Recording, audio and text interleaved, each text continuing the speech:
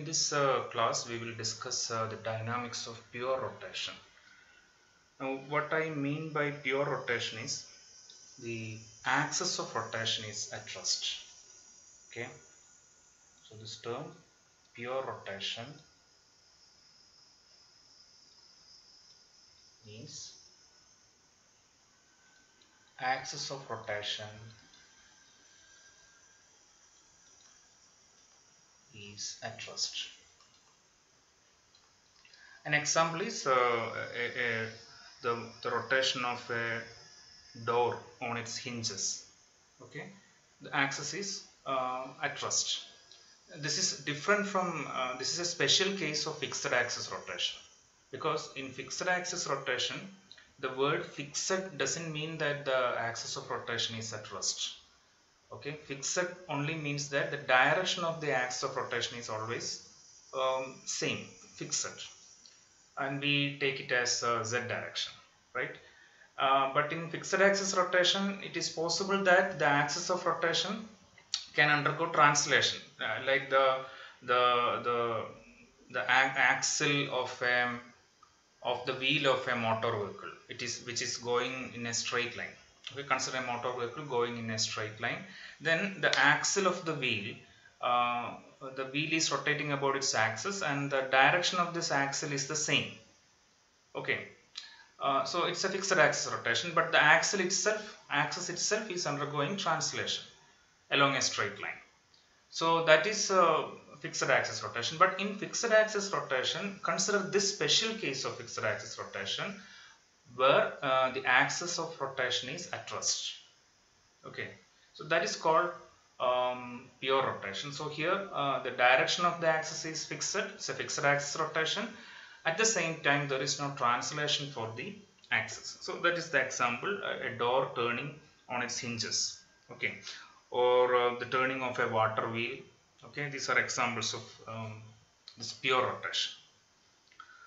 Okay, so let us write down the basic equation of motion for pure rotation.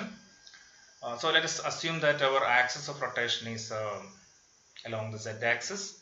So we can write the z component of angular momentum is equal to I omega. So the body is revolving around the z-axis with an angular velocity omega. So the angular momentum along the z direction, the z component of angular momentum is this. Now we know the relationship between torque and angular momentum. Okay, torque is equal to rate of change of angular momentum. Okay, then let us take the z component. Z component of torque is rate of change of z component of angular momentum. So if we substitute this instead of z component of angular momentum, let us substitute I omega. Okay, so here the axis of rotation is at rest, right? So the moment of inertia is a constant, so we can take this I outside. Therefore we get I outside the derivative, so I into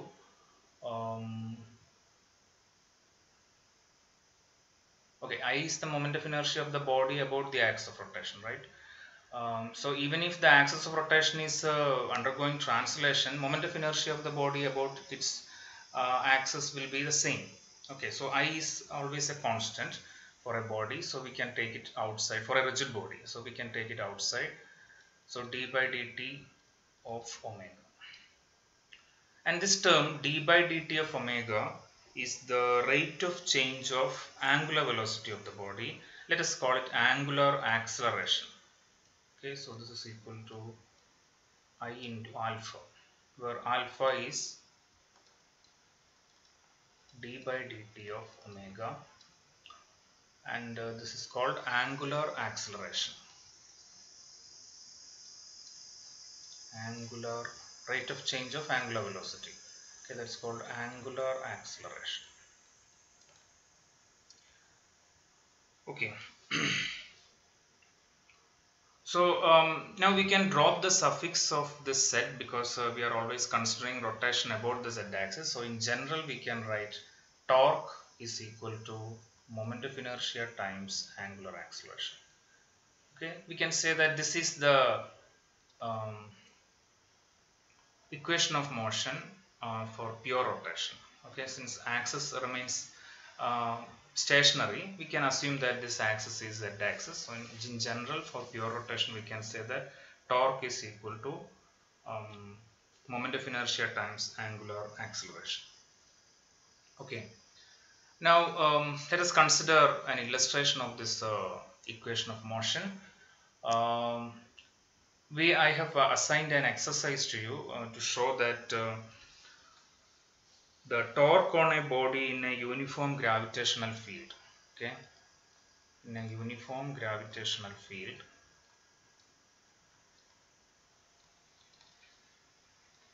this is an exercise a solved problem in the textbook, so I have assigned it as an exercise to you also. So this is in a uniform gravitational field, the torque acting on the body, you can write it as R cross W, where W is the weight of the body and R is the position vector of the center of mass about the origin with respect to which you are calculating the torque. So R is the position vector of the center of mass and W is the weight of the body. So this is the equation of torque acting on a body in a uniform gravitational field because of gravitational force, because of weight. So if we use this equation with the equation of motion, we can write R cross W is equal to I alpha. Okay, so this shows that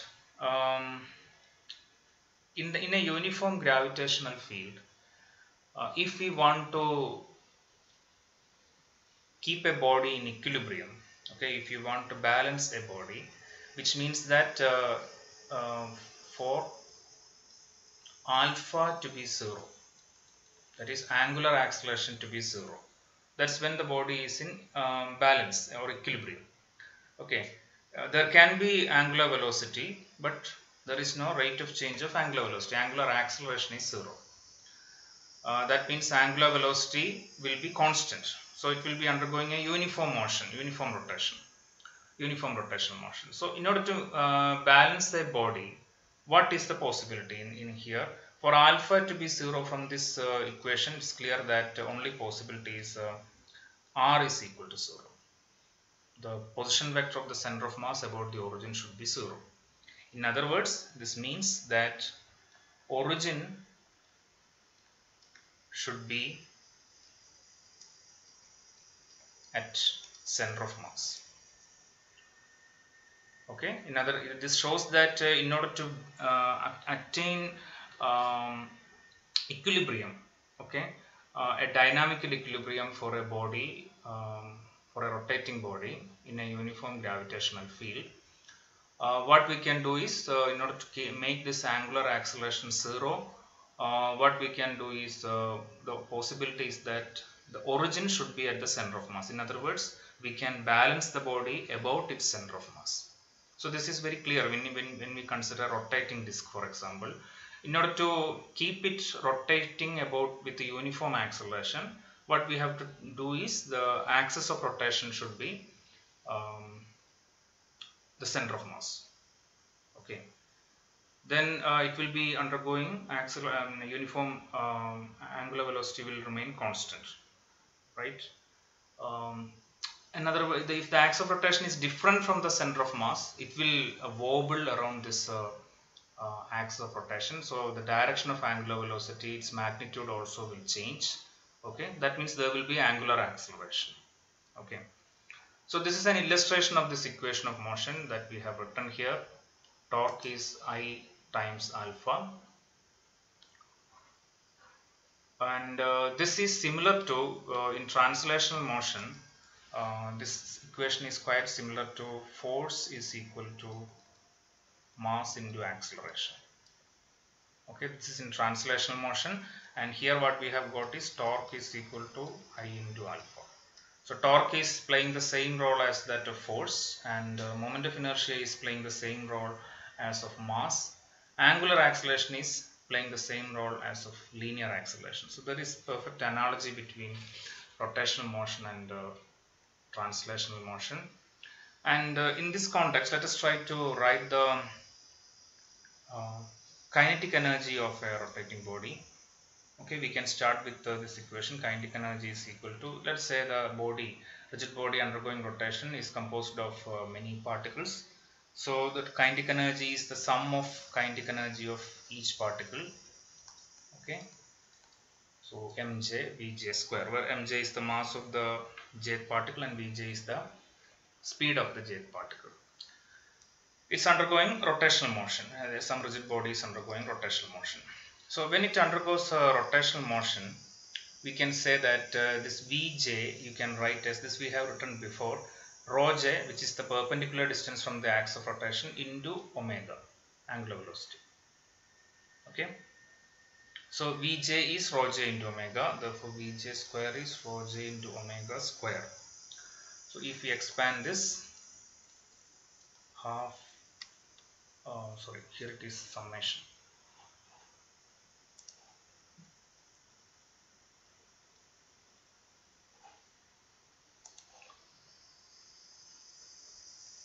Sum over j, half mj rho j square w square, omega square. Okay, and here since it is a rigid body undergoing uniform rotation, omega is a constant. So this sum over j half mj rho j square, this is equal to moment of inertia of the body. So we can write this as we have to take this half outside. I can rewrite this as half into summation over j mj rho j square omega square. This is half summation over j mj rho j square is nothing but moment of inertia, total moment of inertia of the body. So we can write kinetic energy is equal to half I omega square. Okay, so I is the moment of inertia of the body about the axis of rotation, and omega is the angular velocity of the body.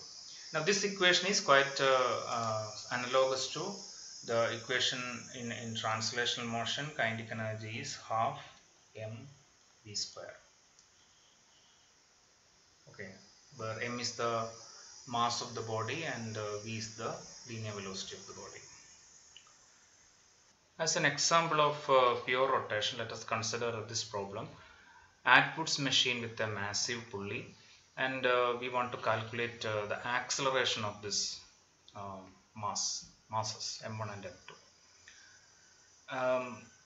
You have done this problem in the unit Newton's laws of motion, but there we did not consider the mass of the pulley. We just assumed that the mass of the pulley is negligibly small compared to the two masses being pulled. Okay, m1 and m2. So when we consider the mass of the pulley, then naturally we have to include the effect of the mass of the pulley in the acceleration. Okay, the expression for the acceleration will be different. So how do we do this? Let us look at this problem. So here there are two masses m1 and m2.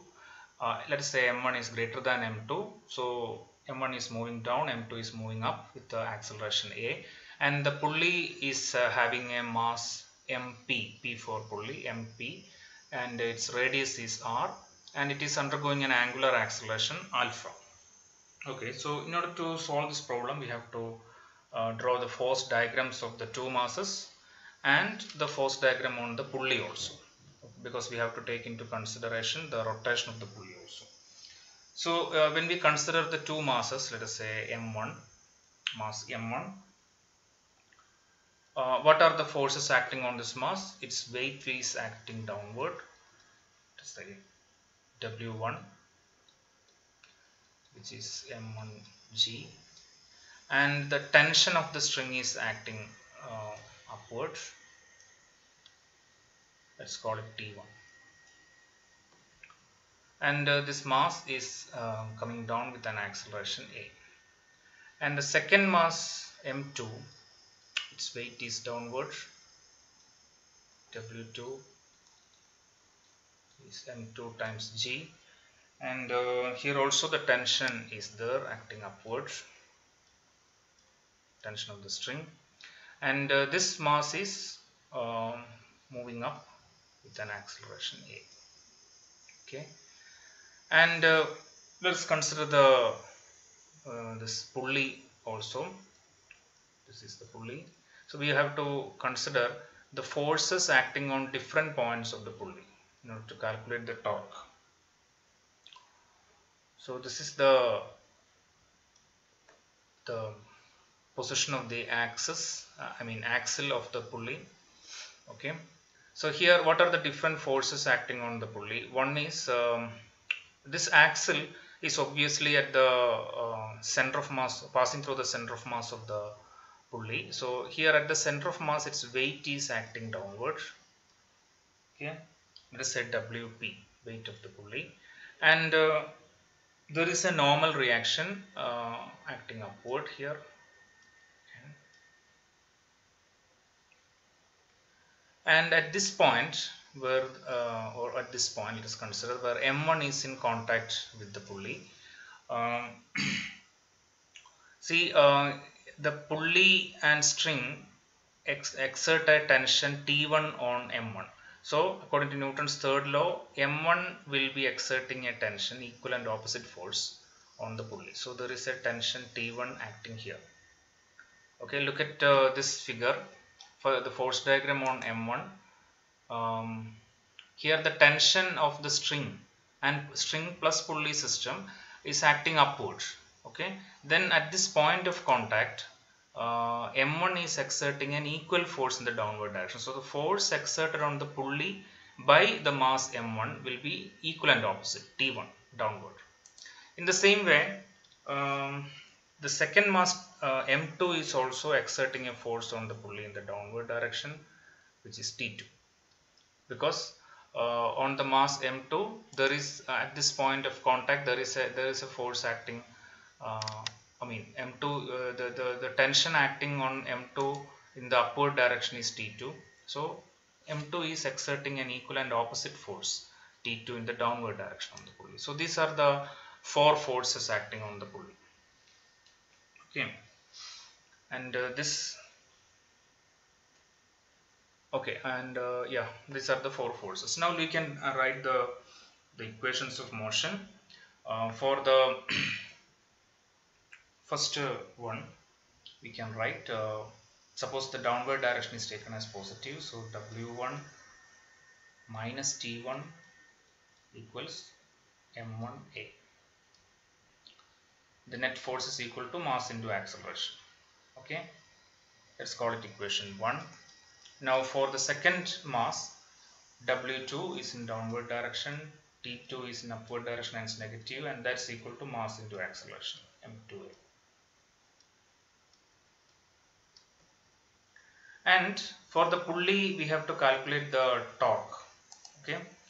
Now we need an origin for calculating the torque. And remember that in one of the previous problems, we have said that the most convenient point origin for calculating torque, we can choose any origin, but the most convenient origin is always the point where maximum number of forces are acting. Then automatically the torque due to these forces will cancel out. Okay, so the convenient choice here for the origin is this point, the center of mass of the pulley through which the axle is passing through. Okay, so the pulley is revolving about this axis. Okay, and the direction of revolution we have chosen as counterclockwise direction with an angular acceleration alpha. Okay, so in the counterclockwise rotation, the angular acceleration is treated as positive. Okay,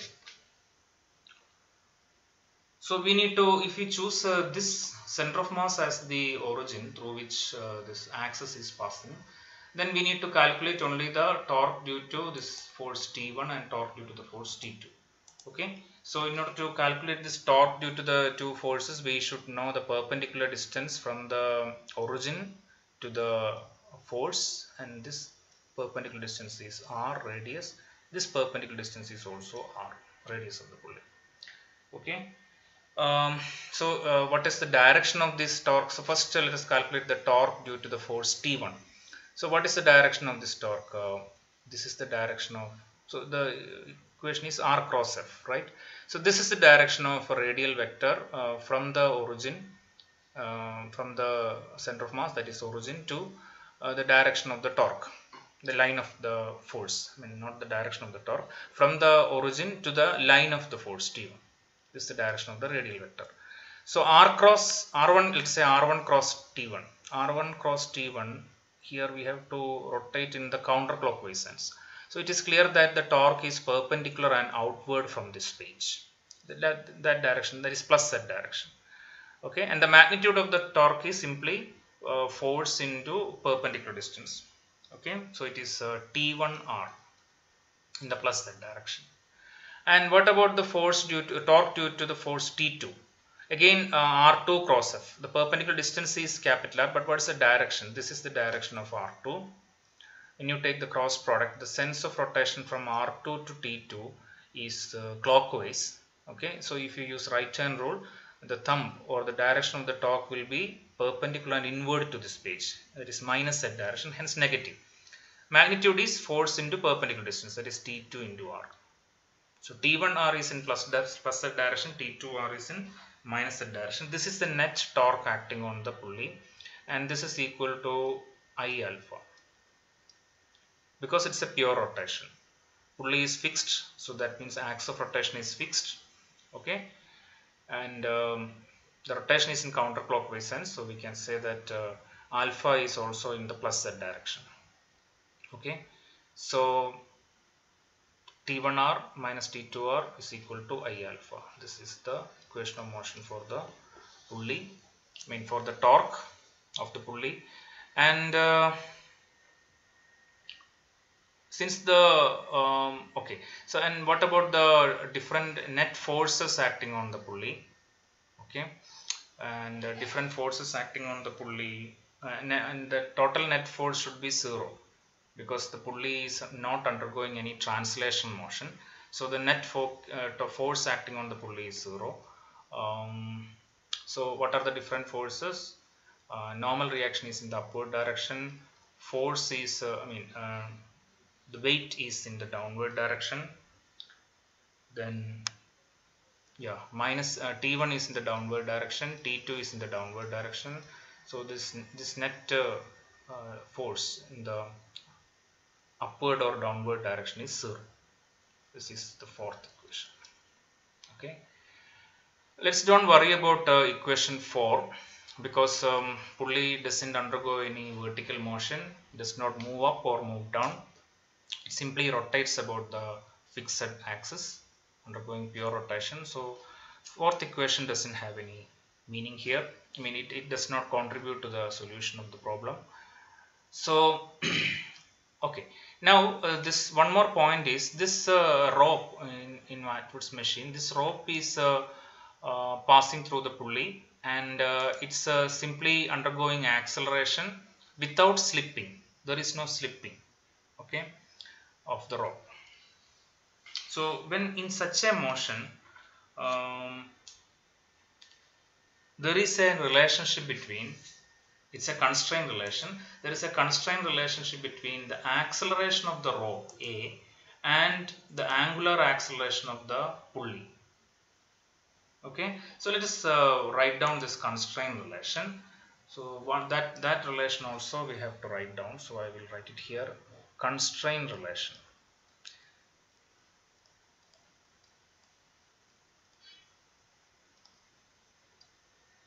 Okay, this is possible only if the rope is undergoing acceleration without slipping. Okay, so this condition is that no slipping.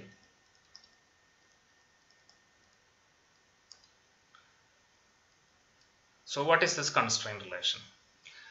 We can say that if we look at this figure, Acceleration, yeah, the velocity, let's write down the velocity of the rope. Equation for the velocity of the rope. Now the velocity of the rope here, when it passes through this pulley, velocity of the rope is the velocity of a point on the surface of the pulley. Okay, so because the rope is also passing over the pulley, so velocity of the rope is same as the velocity of a point on the surface of this pulley. I mean linear velocity of a point on the surface of this pulley, or tangential velocity of a point on the surface of this pulley.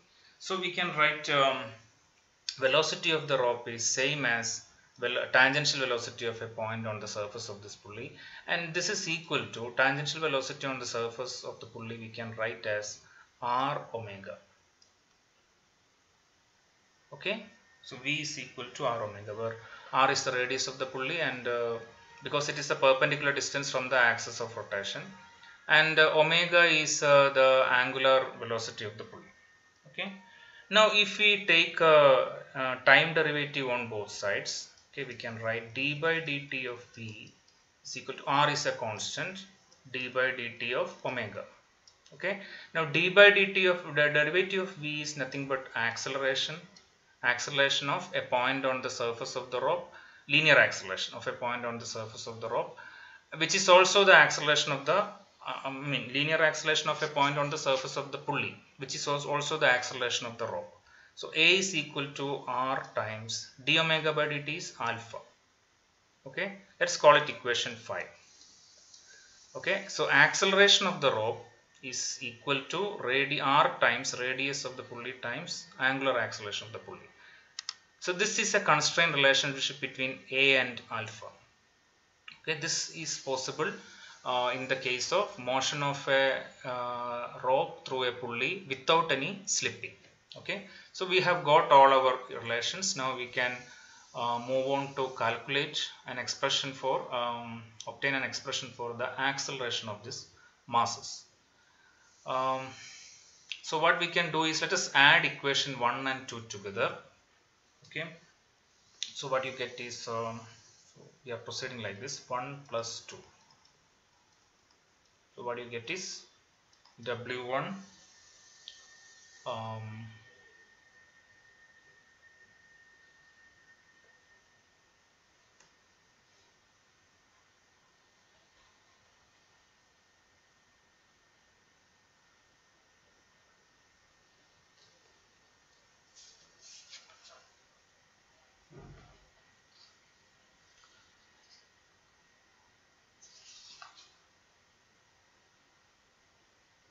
I think in equation 2 we have made a mistake, because here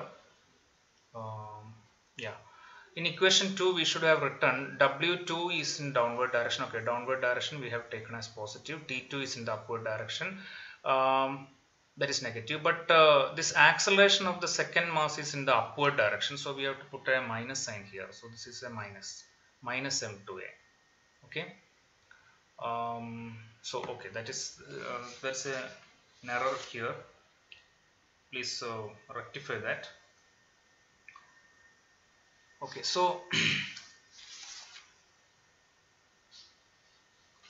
let's take it's okay, because of that additional negative sign it's more convenient if we take the minus, subtract equation 1 equation 2 from equation 1.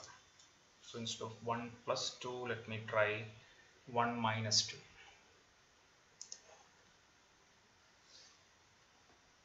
Okay, so we have W1 minus T1. On the left hand side we have minus W2 plus T2. Okay, on the right side we have M1A, minus of minus will be plus M2A. So this we can combine like this, W1 minus W2.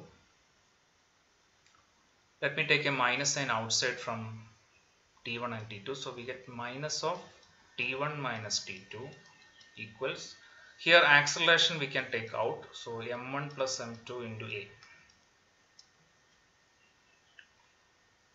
Okay, now look at equation 3. From equation 3 I can write T1 minus T2, left hand side becomes T1 minus T2 times R, and capital R we can move to the right side. So T1 minus T2 is I alpha times alpha divided by R, and let us substitute that above. So we have W1 minus W2 minus I alpha divided by R is equal to M1 plus M2 times A. Okay, now look at equation 5. Instead of alpha we can write A. In terms of A we can write. Okay, so from equation 5 we get alpha is equal to A by R. Okay, so that we can substitute here. So we have W1 minus W2 minus I A by R square is equal to M1 plus M2 times A.